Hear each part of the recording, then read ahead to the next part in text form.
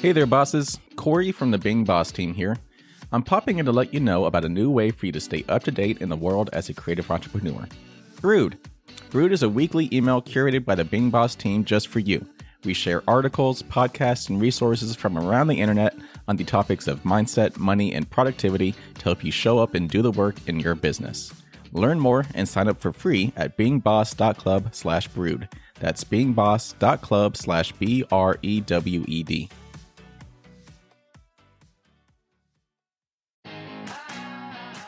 Welcome to Being Boss, a podcast for creatives, business owners, and entrepreneurs who want to take control of their work and live life on their own terms. I'm your host, Emily Thompson, and today I'm joined by the OG Being Boss business bestie, Kathleen Shannon, to talk about finding your dream customer or client, whatever the case may be, so that you are making more impact, doing your best work, and totally loving the work that you do. You can find all the tools, books, and links we reference on the show notes at www.beingboss.club. And if you like this episode, be sure to subscribe to the show and share us with a friend. Sometimes seeing someone else's path to success helps us clearly map out our own. It's why we all like business podcasts, right? Well, I'm here to share a show for you to check out, the Female Startup Club podcast, an amazing resource that shares insights and learnings from the world's most successful female founders, entrepreneurs, and women in business. In a recent episode, I loved hearing how Michelle Grant, the founder of Lively, the lingerie and swimwear brand, built and sold her company for $105 million in just 3 years. A total boss move. So if you're looking for a new pod to inspire your next steps, listen to the Female Startup Podcast wherever you listen to podcasts. Kathleen Shannon is the partner and creative director at Braid Creative, a branding agency she co-founded with her sister 10 years ago. Kathleen is passionate about cohesive and articulate brands that reflect who you are, what you do, and attract your dreamiest customer. Kathleen is also the co-founder and former co-host of Being Boss. For those of you who may be new here, you'll find her accompanying me for the first 239 episodes of the Being Boss podcast, with a couple peppered in since then. Kathleen, welcome to Being Boss. Oh, well, thanks for having me, Emily Thompson. I'm so glad you're here. It's good to be back. This is going to be a fun one. I hope everyone's ready for what will probably be giggles. There's definitely going to be some giggles. I mean, not too many giggles. Yeah, there might be. I'm going to try and not be funny. Well, then I'm going to find that incredibly funny. I will be giggling. Perfect.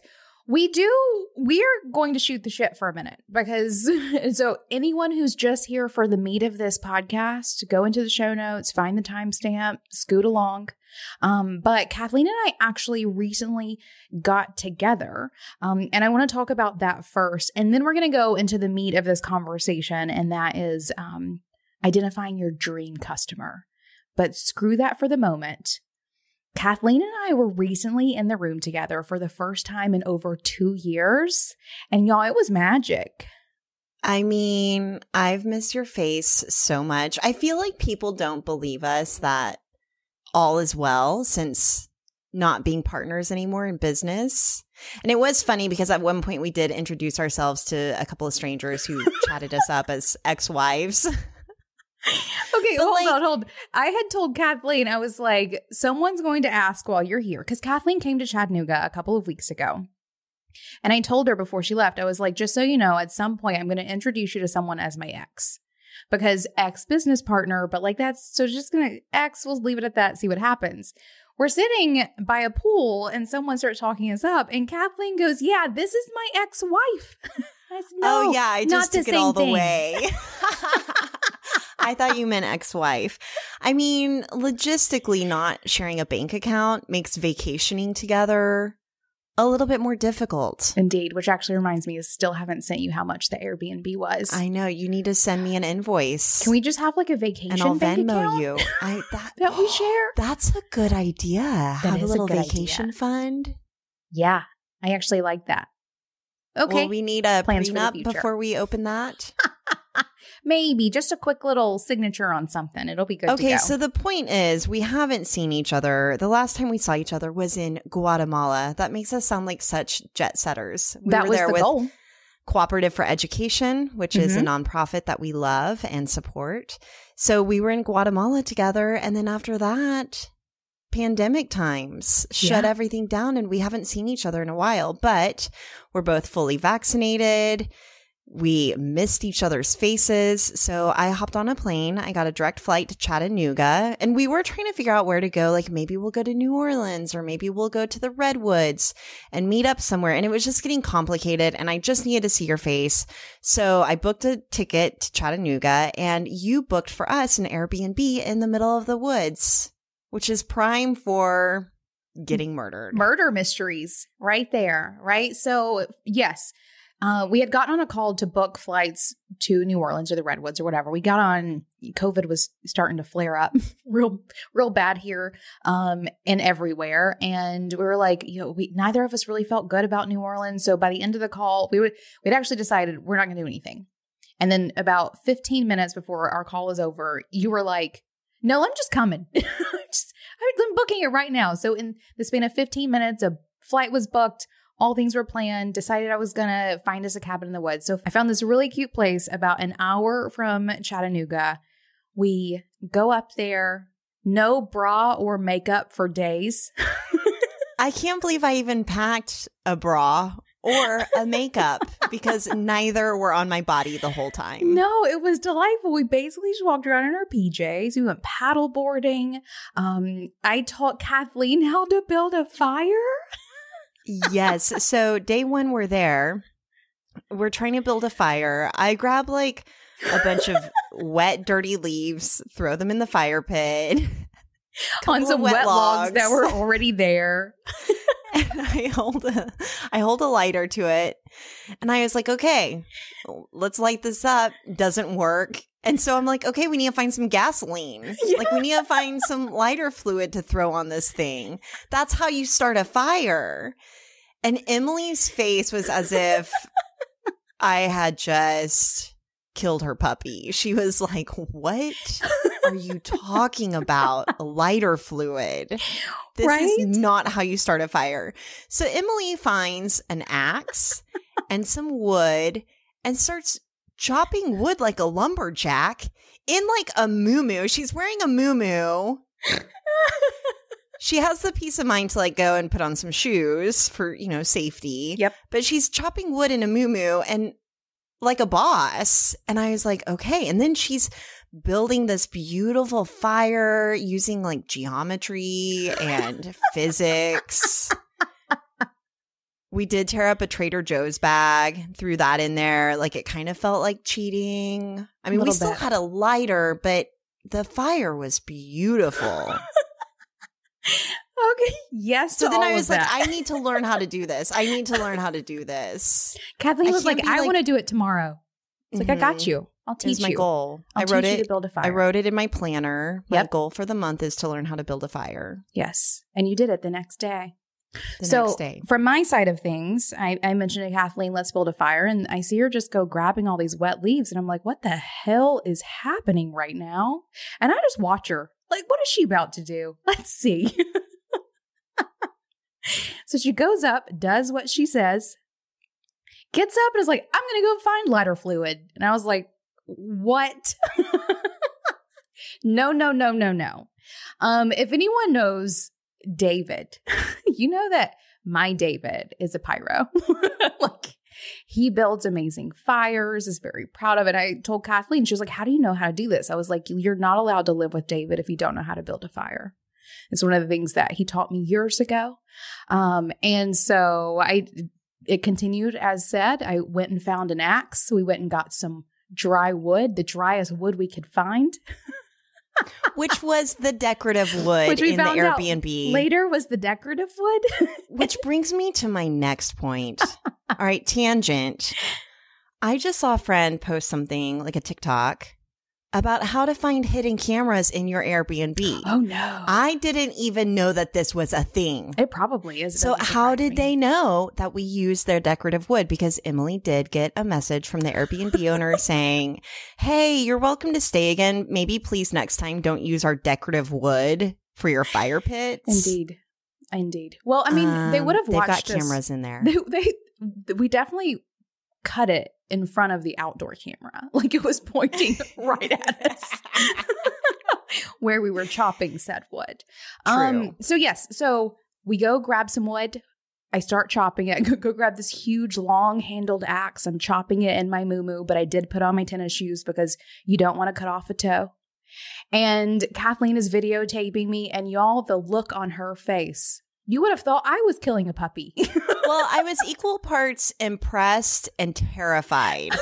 And there were also some moments down by the fire where you're like holding little shards of wood, and with a little hand axe, you're doing this thing where I wish you all could see me, where she's balancing the piece of wood up and down with her pointer finger, and then quickly removing her finger and axing the little piece of wood in half. So it's kind of like playing chicken with an axe and a finger. She was playing chicken with her finger. And at one point I was like, no more. Like, you've got to stop. I can't take this. Also, because of, COVID flare up, we're in literally the worst state for COVID. Yep. I may have a touch of it right now. I don't know. Anyway, I was like, we can't afford to go to the hospital. Indeed. Like, you're not getting that finger sewn back on. Nope. They've got bigger fish to fry. Indeed. Right. So I did stop doing that because it was really stressing Kathleen out. And she was right. If I'd gone to the hospital, my finger would not have been saved. So build the fire. Have a wonderful evening. The next day, I teach Kathleen how to wield an axe and chop some wood and build a fire with geometry and physics. It was a wonderful sharing of experience and knowledge that will go down in my memory as one of my favorites yet.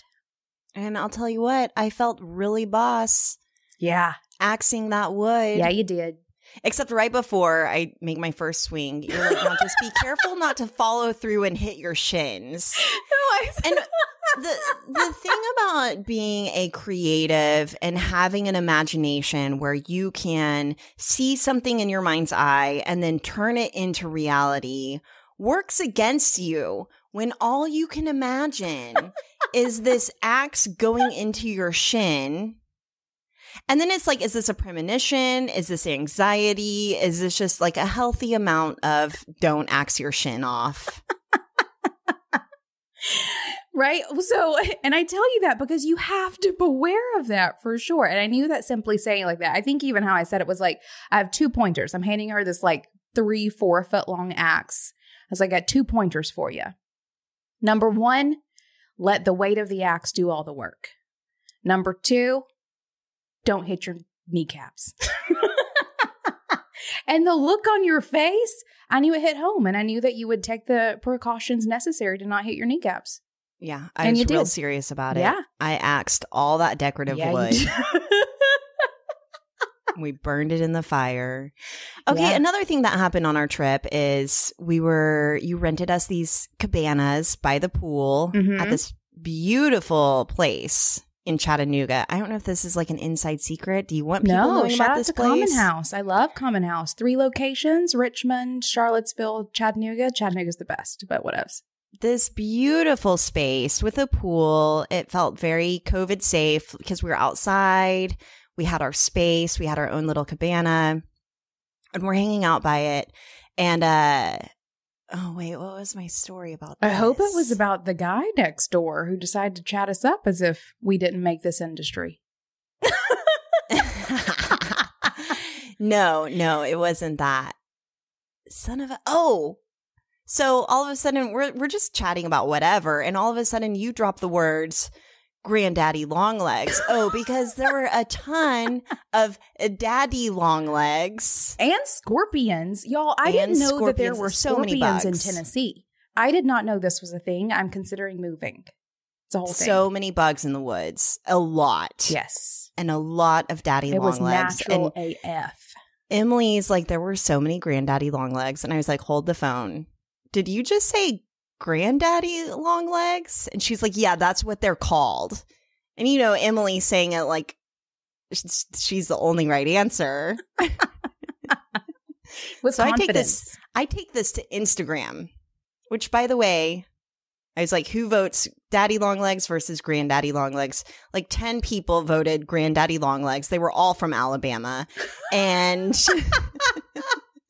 like 600 people voted daddy long leg. Yeah. But the funny thing was someone messaged and was like, oh my gosh, it's so fun seeing you two together. I can tell that you're totally wasted. Sober as a fox. Is that even a thing? I don't. Sober as a fox. Like Emily and I, true story, don't even really drink that much anymore. We literally didn't have a single drink the entire time we were here. So that's a thing. Because our bodies cannot process that stuff anymore. I want it to. Doesn't feel good. Cocktails. But I want a glass of wine, especially now that it's fall. Liver can't tolerate any of it. Sure no, that's just how we are. We just look and sound drunk all the time. All the time. Especially together. It's a little exacerbated. Yes, a little bit. Well, I do want to mention guy next to us in the cabana, because that was a funny thing. Kathleen and I are like turned towards each other, like obviously in our own little conversation. This happens quite often. Obviously trying to rekindle our marriage. Obviously. Oh yeah. This guy next to us is like, where are y'all from? Like, oh, I'm gonna have to turn around, like my back, whatever. I'm like mid-COVID antisocial AF is who I am. So I turn over, roll over, whatever, turn around, and we introduce ourselves, I guess. And this is the people who Kathleen introduced us as. I'm her ex-wives. Yes. And I was like, actually, ex-business partners. Oh, what do you guys do? It turned into that conversation. And they were a husband and wife who were in town from, I think, Birmingham, some other city, staying at Common House to do their like business planning, because she did branding and web design and has for like 5 years. And she was so much confidence, and I loved it, but like really, really owning it. And then he was her husband who was trying to like quit his full-time job to come work with her full-time. And so it was like part-timing with her. And we just, Kathleen and I almost looked at each other with like this little, love it. Love this for you guys. Well, for me, it was more like, do we say something or do we not? Do they maybe know about, because it's a small world. It is. Like, do they know about being boss? Do they not? Right. We just let it lie. We did. We just let it lie. But afterwards, I remember having this thought of like, this is so much ego, y'all. But like, we helped build this industry that allows you to show up in this space and do that. Like, God. But like, it was for me. And I know that sounds ridiculous. And I don't think of it from like an ego place of just like how grateful I am that we have been in this space for so long, that we've almost removed ourselves like from the like larger population of like, this is just how people are showing up to do what they want to do. And I'm glad that we didn't say anything. I'm glad we did just sort of let that one lie for sure. But it was this like almost like full circle moment of this is how people are doing it. And they're doing it locally. Like, this isn't happening in Austin or San Francisco, or this is happening. Or even at a conference. Like, we used to only meet people who were starting their own business whenever we were going to a conference that was specific to people starting their own business. It wasn't a mainstream commonplace thing. So more than anything, it was just so cool. It was cool that like she seemed like a boss. Yep. I mean, and she like gave off that vibe. I really was super attracted to her. And I love that it was like her husband that was, trying to quit to join her. Mm-hmm. And it was just super cool that they're doing the damn thing. And for me, more than anything, what I realized coming from that conversation and not being like, oh yeah, I have a branding agency too. Or, oh yeah, we actually have a whole podcast talking about what you all are doing. And we've literally written the book on how to do it, and like how to do it in a way that is sustainable and realistic, but also with big vision and big goals.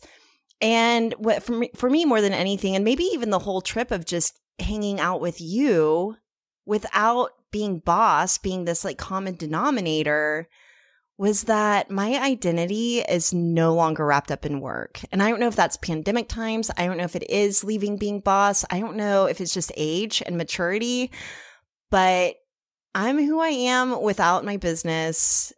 It is really, truly all about relationships and friends and community and creativity and, you know, how you spend your time outside of work too. I mean, work is a big component of it, but it's also about like who you are outside of work.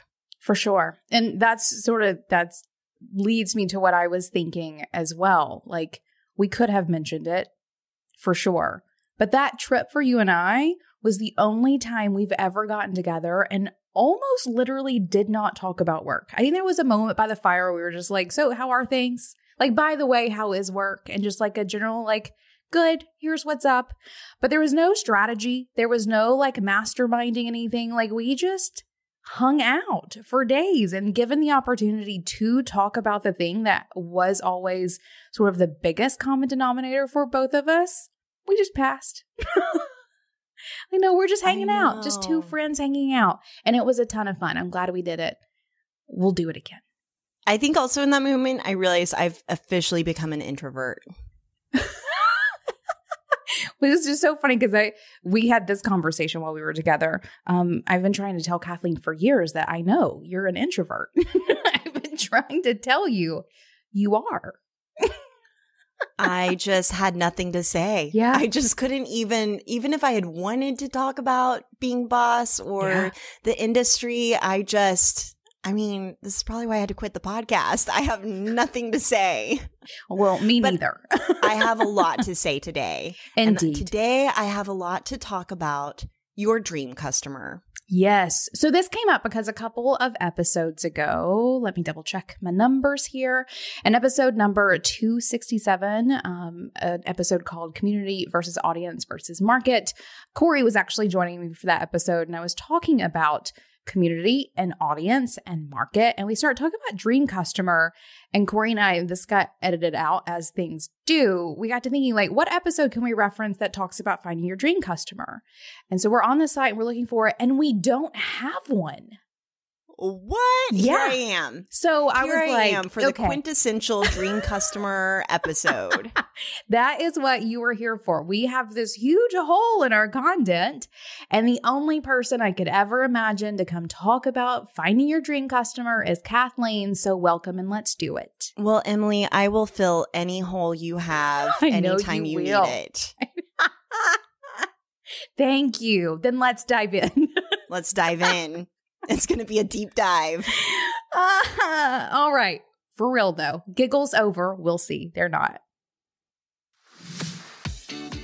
You might have heard me talk about CRM platforms in the past and wondered, what the heck is she talking about? Well, a CRM platform takes any customer interaction, like a sell from your website or clicking on your weekly newsletter, and transforms that data into valuable insights. Insights like, when do my customers shop? And do my emails really get opened more on a Monday? A HubSpot CRM platform is ready to help connect the dots between your business and your customers like never before. HubSpot is consistently working to make its products more connected than ever.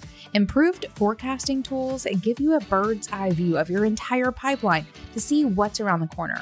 See how your quarter is going, inspect new deals, and use customizable data-driven reports to improve team performance as you grow.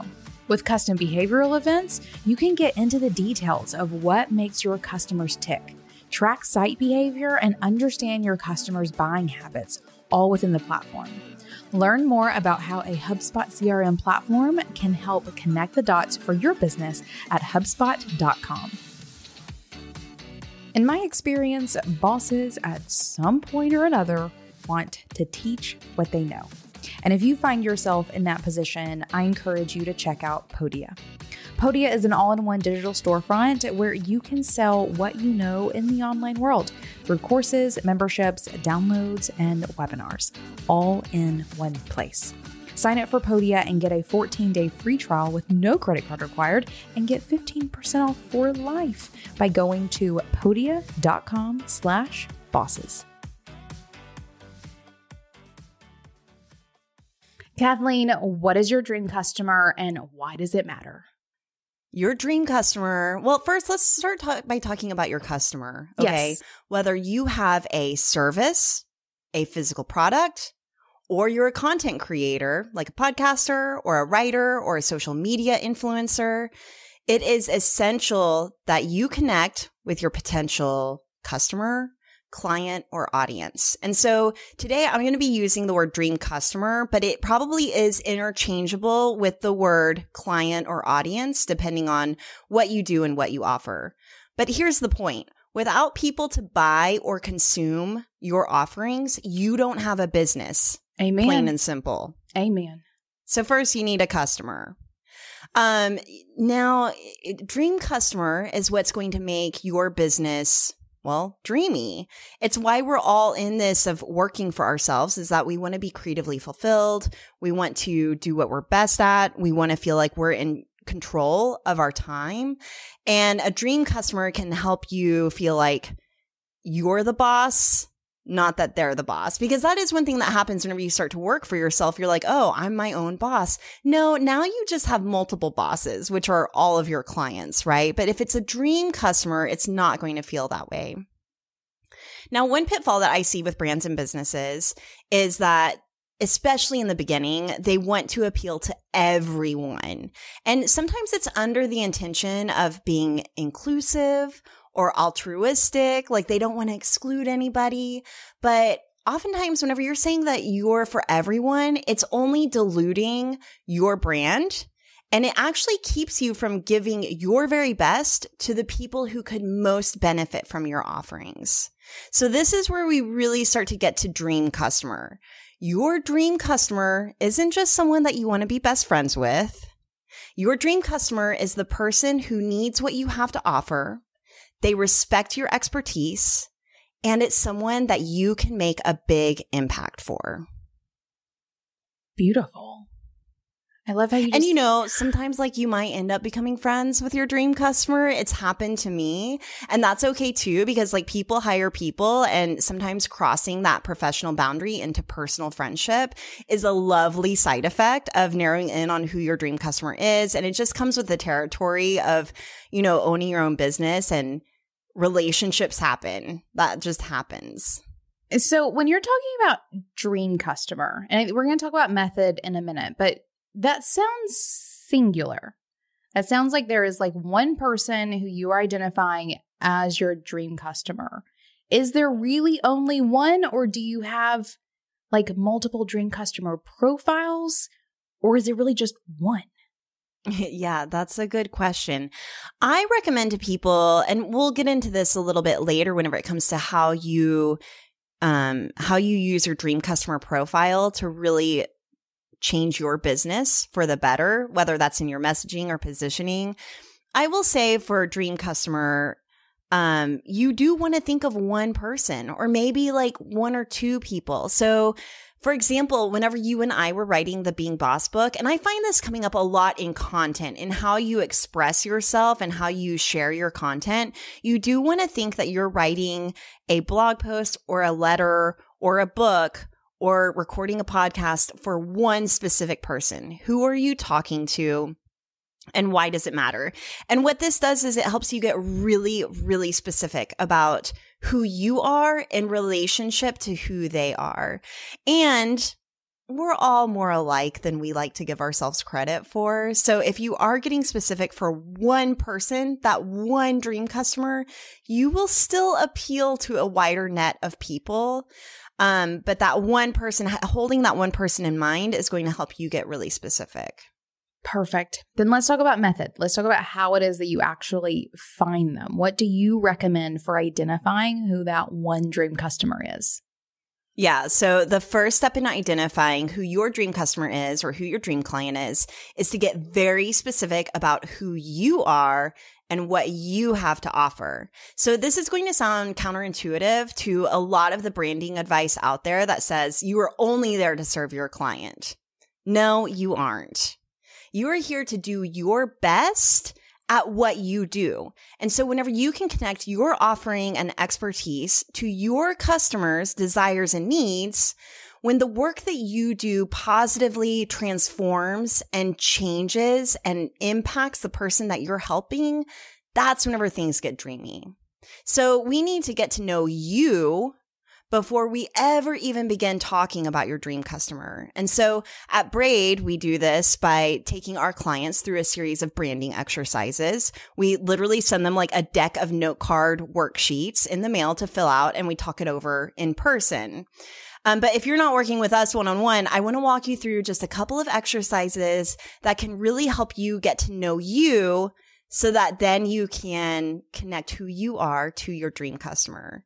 So the first one is selling and sharing who you are. So what I want you to do is pretend like you are sending a gift in the mail to your potential dream client. And on the gift tag, it says, to blank from blank, right?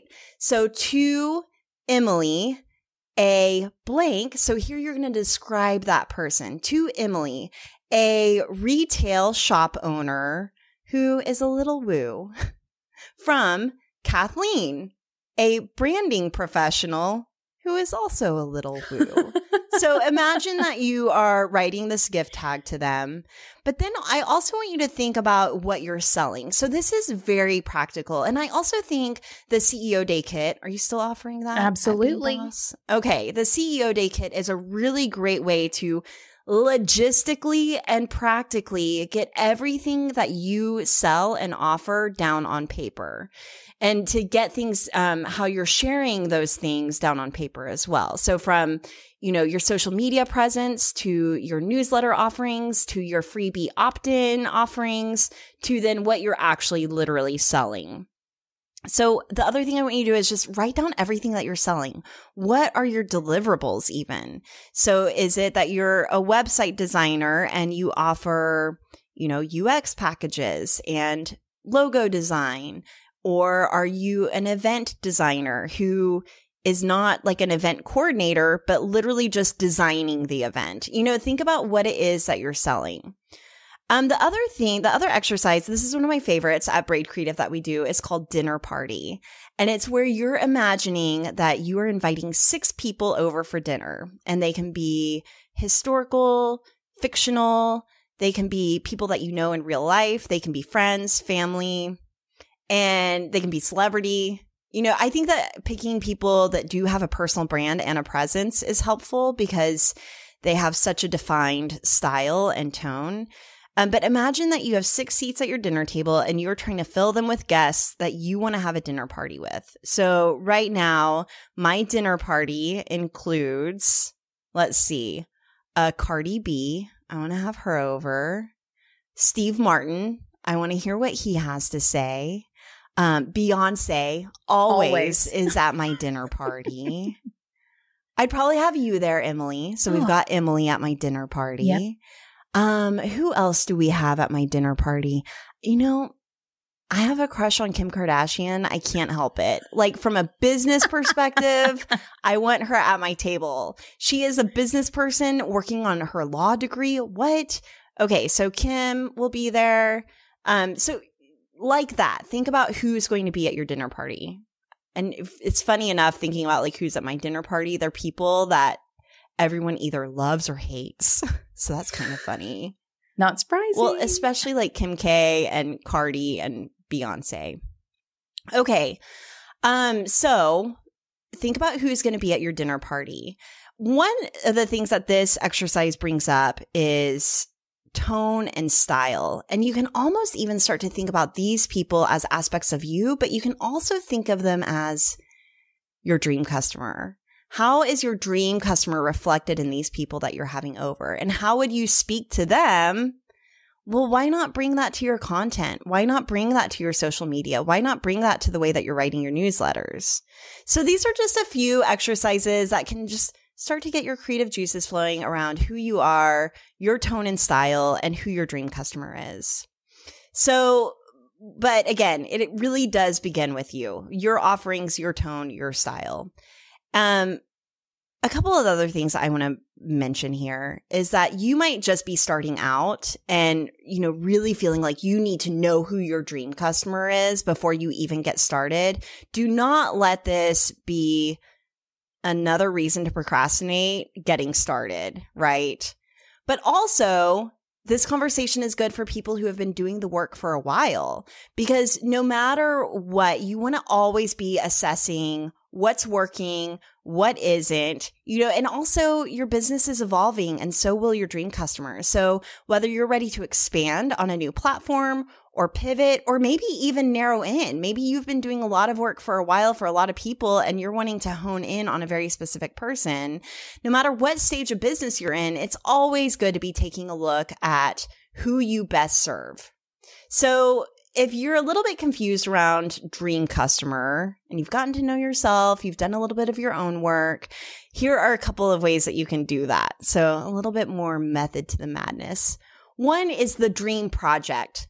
Stop thinking about the dream customer and really focus on the dream project. You may not have a dream client in mind, but use your imagination to create a picture of a dream project. So if you're a graphic designer, maybe it's designing a lookbook for a streetwear fashion designer. Or if you're a life coach, maybe the dream project is helping a corporate professional who wants to write their first novel on the side. Or if you're a content creator, maybe it's dreaming up a collaboration where you get to travel the world. The point is, I want you to get really specific about your dream project and chase that opportunity, because behind the projects are people who are making them happen.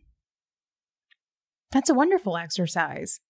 And I will say too, from my experience, it definitely takes you having a dream customer for you to know who your dream customer is, or like to start having people who are almost your dream customer. Like you start sort of Frankensteining together aspects of different people, which makes just getting in there and doing it really important for defining who your dream customer is.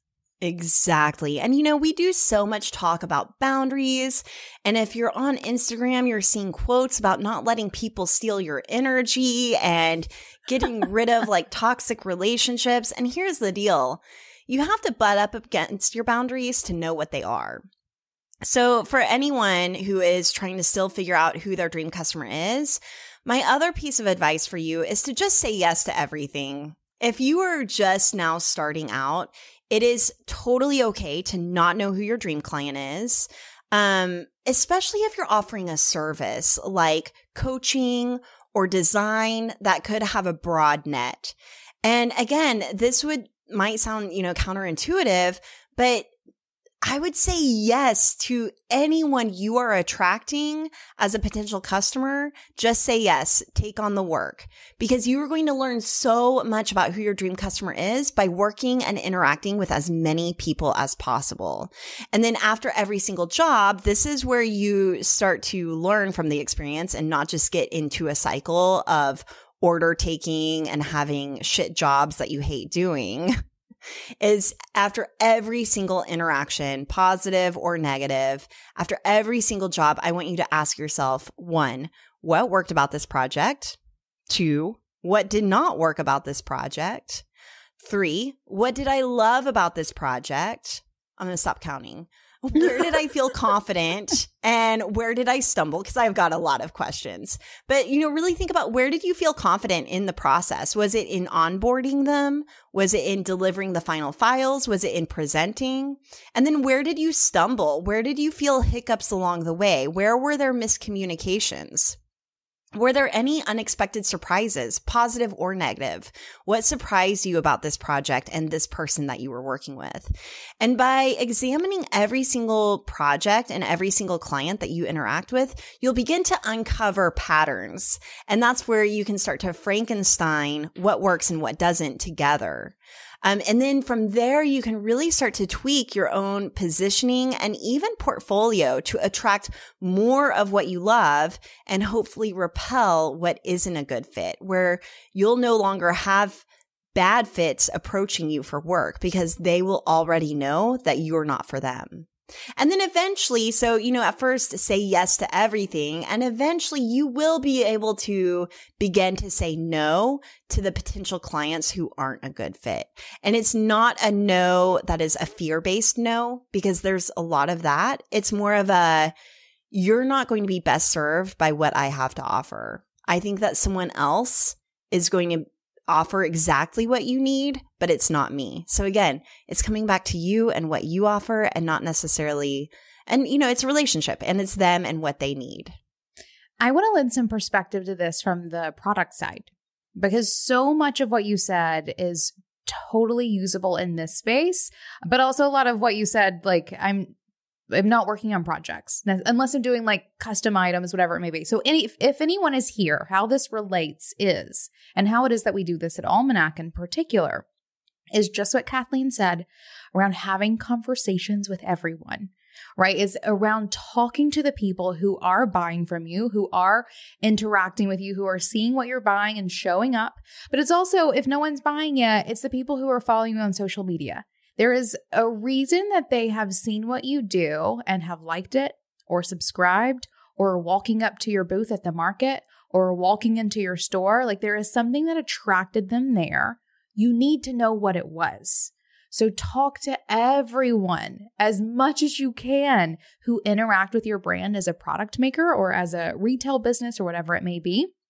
Find out what it is that attracted them to you. Write these things down. Ask them what it is that they do. Where are they from? Are they visiting from out of town? Do they come in for some sort of special event? Like get to know them a little bit in their situation just through like some small talk. And I will say, if you are not great at small talk, get someone on your team who is, because I'm definitely the person who is not great at small talk, but I have people on my team who are wonderful at it. And they are coming to me and telling me about our customers in a way that allows me to make decisions around marketing, to make decisions about what it is that I'm creating next, to help me make all kinds of decisions because they are gathering the information and bringing it to me. Having those conversations in the context of product and retail is just as important, if not more so important, because it's basically going to be the only source of information you have for helping you identify who that dream customer is. So an example of how this works for Almanac is you were recently telling me a story about a first-time crystal buyer coming into the store. And you might find that more and more as you have your physical space or as you're doing your YouTube crystal parties, that Being Boss listeners are tuning in or out-of-towners are coming to your physical shop and it's the first time they've ever bought a crystal.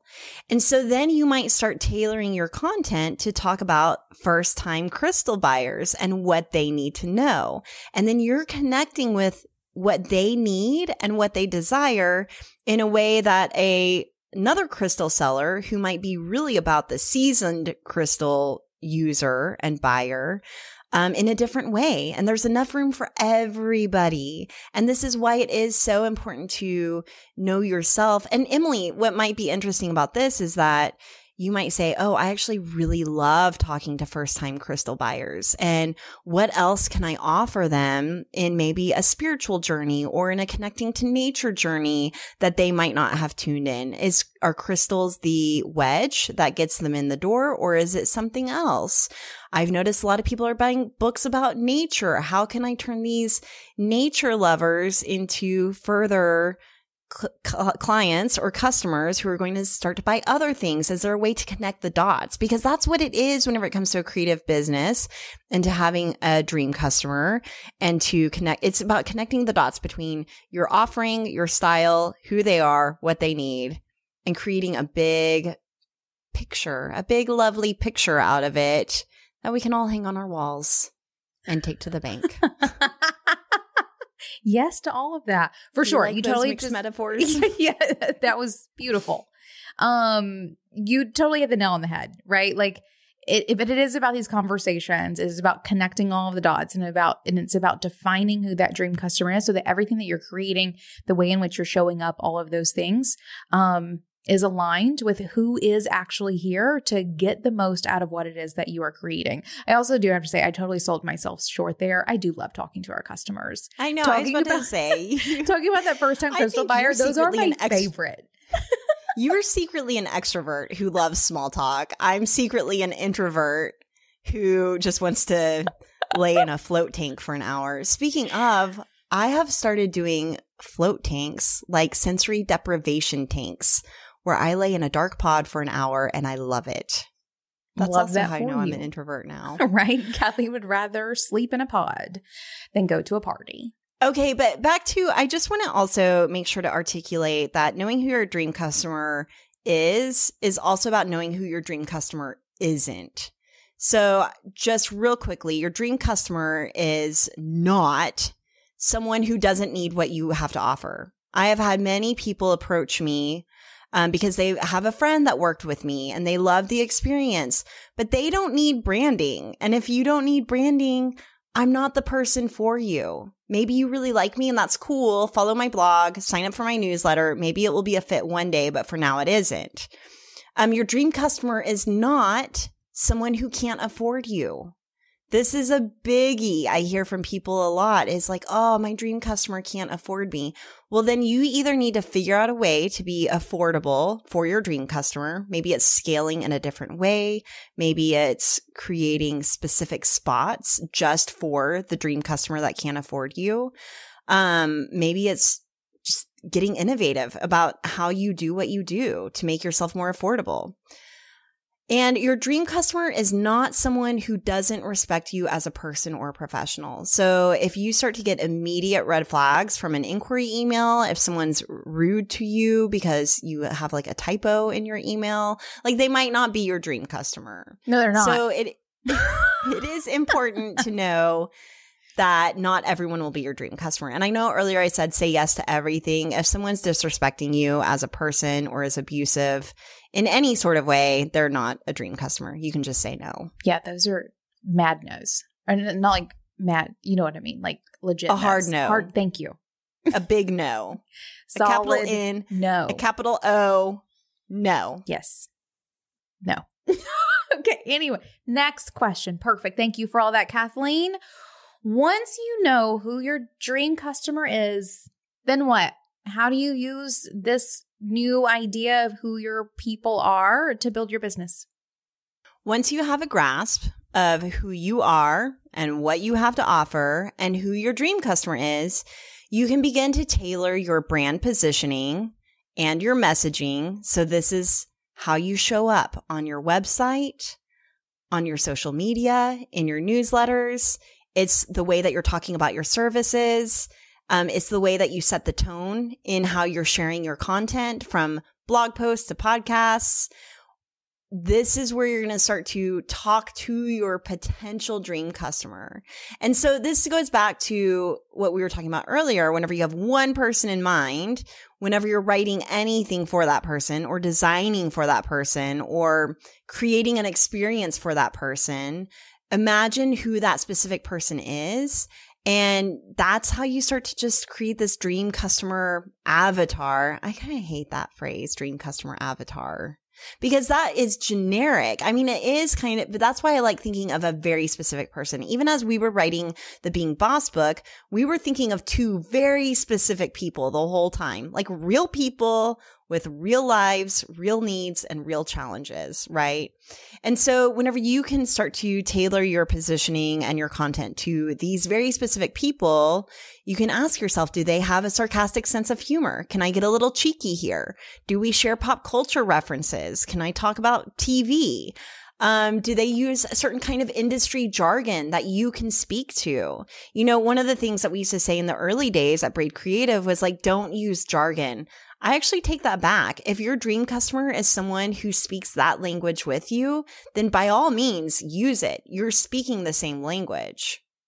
But I also want to talk a little bit about the dream experience, because not every single client is going to be a dream to work with, and that is okay. You can still create a dreamy experience by, again, being clear about who you are, what they get, and take them through the process of how you work by articulating next steps and what to expect. So you want to deliver an experience that sets a level of professionalism that cannot be denied. So even if you don't have personal chemistry, you do have mutual respect. So this is where we start to get in a little bit more into that client from hell. I remember there was lots of conversations about clients from hell in my early design days. I feel like it's a phrase that's not really used anymore. Well, that blog was so popular. Wasn't there like a site or a blog or like a Reddit or something that was clients from hell? That was like, and they would super paste popular. in the emails and stuff. Yes. Okay, that's what it was. Yeah. It was like, that was our pop culture at that time. Right? So what I've come to learn, and again, maybe it's just with age and experience or becoming a mom or something, is that sometimes a client from hell is just someone who is afraid. They are afraid that they're not going to get what they want or what they need. So it's on you to reassure them along the way. It's on you to step up and be a guiding expert and let them know what to expect. So you can give them rationale for your decisions. You can, if you're a product maker or a store owner, have clear store hours and be there when you say you're going to be there. Like do what you say you're going to do, right? And be clear about that. Let them know what's going to happen next. Listen to them. This is the biggest thing. Clients, they just want to be heard. So you want to show them that you're listening, and in a very practical way, by literally reiterating their needs and desires back at them and what you did to address those challenges and where you found opportunities. This is what creates a collaborative experience with your client, even if I know that collaborative can be, it's a little bit of a tangent here. Sometimes collaborative can get order takery, where like you imagine that you're sitting there and designing stuff together or writing their copy together or, figuring it out together. It's not that. You're not figuring it out together. It's just an exchange of energy where you're listening to what they have to say and then you're implementing on their behalf. And then you're going to deliver above and beyond. And this level of service isn't, again, about bending over backwards or being an order taker. It's about stepping up to the plate with confidence and reassurance. Because 9 times out of 10, if you can come to the job and the project with that kind of energy, they're going to feel so much more calm and taken care of. And they're not going to start to dust up their feathers, around like what needs to happen. What can I say to make this a better experience? They're just being taken care of. And this all happens because you're working with dream customers, right? Because you know who you are, what it is that you are doing, what it is you're best at, what it is you're going to deliver because you are the best at doing it. And you're doing it with a dream customer who is completely aligned in there for you to do it, which is why you have to say no to people who are not dream customers and really position yourself to attract the dream customers who are going to benefit the most from what you're doing. Because a follow-up result of this is that the people who get served in the best way that you are there to serve them, they're going to go tell all of their friends. Right? They're going to shout about you on social media. They're going to link you in their newsletter, whatever it may be. And they will become those word of mouth marketing generators that just builds your business in a way that you settling for a not dream customer, right? That you not showing up with the boundaries and the understanding of what you do. Whenever you're doing those things, you're not creating that positive feedback loop that brings so much good stuff to your business. So, follow what happens next and why it's so important to make sure you're aligning in these ways. Well, and this is why it's important to know who you are, because I've had situations where I've agreed to do things that I'm not the best at for my clients because I want to be more full service or because I really want to help them and I'm sure that I can, but I don't have systems and processes set up around helping them in the way that they need help. So then there's more opportunities for messing it up. There's more opportunities for me to not be doing my best work, which is not going to create the best experience.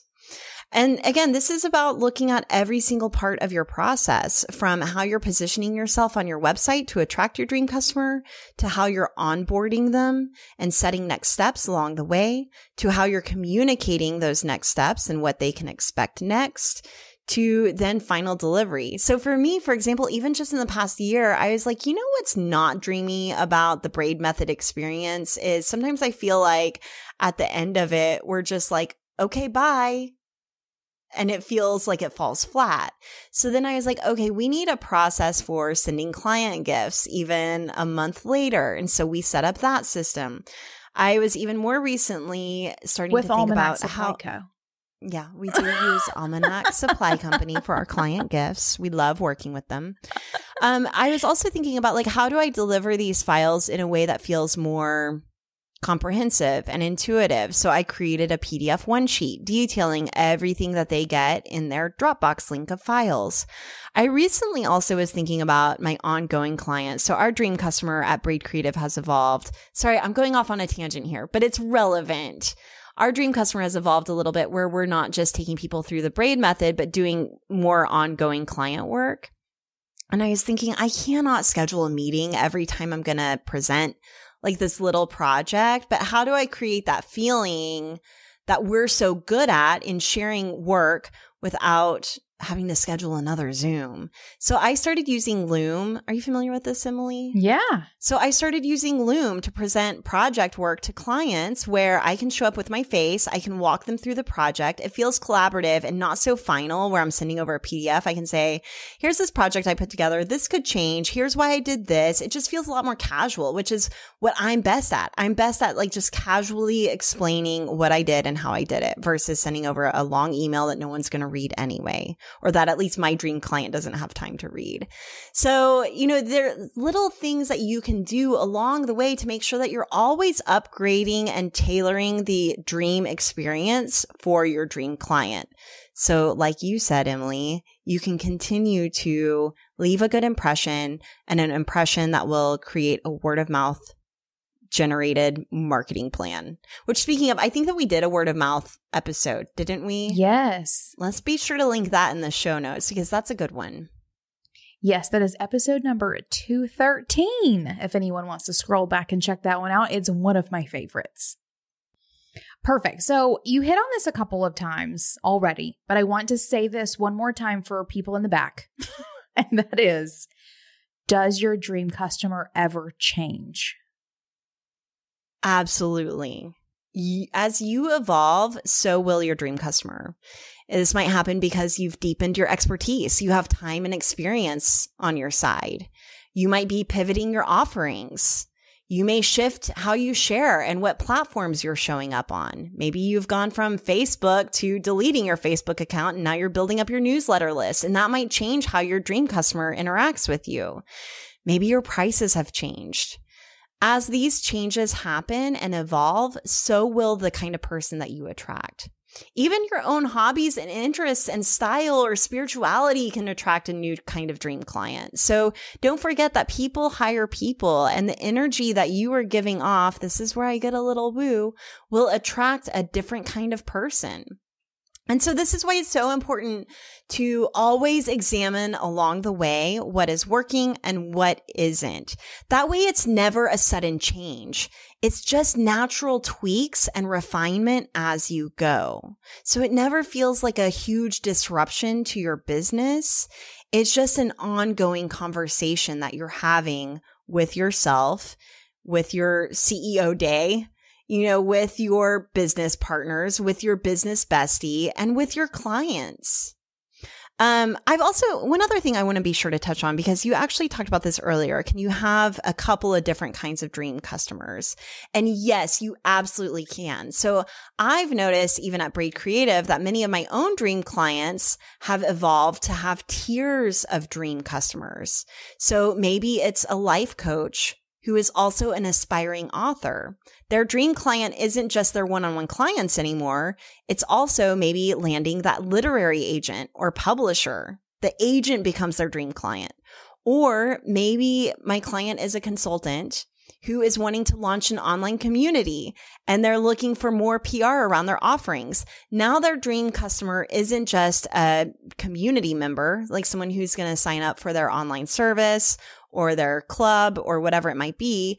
Their dream customer now is also maybe podcast hosts that they can reach out to and get onto their platforms and then reach their dream audience. And this is also why it's so important to know who your dream client is because then you can tap other people who share a similar dream client and you can combine forces and start to share information and trade projects and trade work with each other. And you can supplement each other's content and even project work.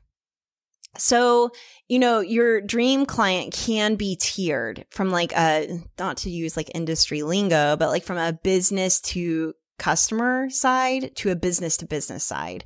And that's what I'm really seeing in the work that I'm doing lately. So think about who your tiers of dream clients are beyond just that one-on-one person, because that's how you might even start to scale a little bit and evolve who your own dream customer is. Perfect. Kathleen, you have perfectly filled this hole in our content. I'm so glad that we're a good fit. Thank you so much. Tell everyone where they can hang out with you these days.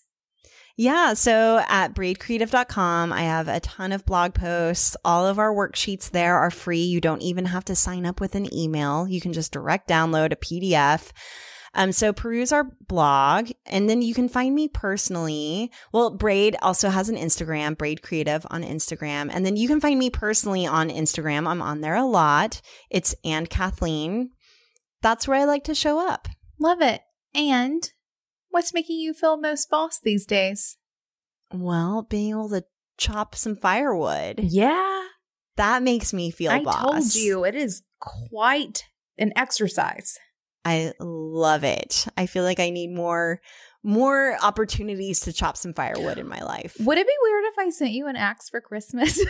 I would love to get an axe for Christmas. I wonder if you can What's ship it called? those What was David saying it's called? Not a maw. I feel like you a maul.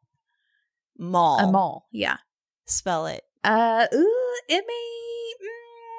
M-A-L-L? I don't know. Axe? Hold on. M-A-U-L. An M-A-U-L. So like maul somebody with. Yes. It might actually be where that came from. Oh my gosh. My biggest fear. Did I tell you this while we were at the cabin? My biggest fear, because it was scary. It was really dark. We were in the middle of the woods. Some of the windows didn't have blinds on them. I just imagine like looking out my window and seeing Jason out in the woods staring at me. Like that kind of situation. Missed opportunity. Well, so then I was falling asleep and I was like, okay, my mantra is. So my whole intention for the month has been like, I trust that I'm safe. I trust that my kid's going to be okay. Sending him back to school, trust. So I was like, okay, I trust that an axe murderer isn't going to break in. But then as I was falling asleep, I got scared that I was going to do some sleepwalking.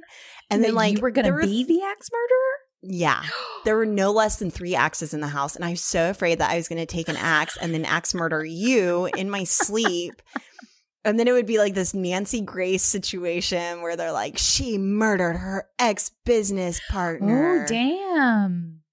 And then I'd have to be like, what am I getting out of this? It's not like I'm getting a business out of it. I was sleepwalking. So then I thought about moving the axes outside so that I wouldn't get them on accident. Anyway, point is, we're all still alive. Yes. I didn't axe murder anybody in my sleep, but I got real scared. I'm scared just talking about it. You did a great job. That would be my worst nightmare. You did not kill me. Good job. No one killed us. That's what's making me feel boss is that I feel boss because we didn't get axe murdered in the middle of the woods. Success. All right. Do the work, be boss. Don't axe murder anybody. Get vaccinated. Fact.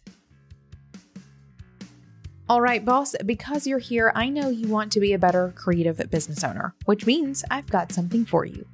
Each week, the team at Being Boss is scouring the news, the best entrepreneurial publications, and updates and releases of the apps and tools that run our businesses, and is curating it all into a weekly email that delivers the must-know tips and tactics in the realms of mindset, money, and productivity. This email is called Brewed. We brew it up for you each week to give you the insight you need to make decisions and move forward in your creative business. Check it out now and sign up for yourself at beingboss.club/brewed. That's beingboss.club/BREWED. Now, until next time, do the work, be boss. Yeah.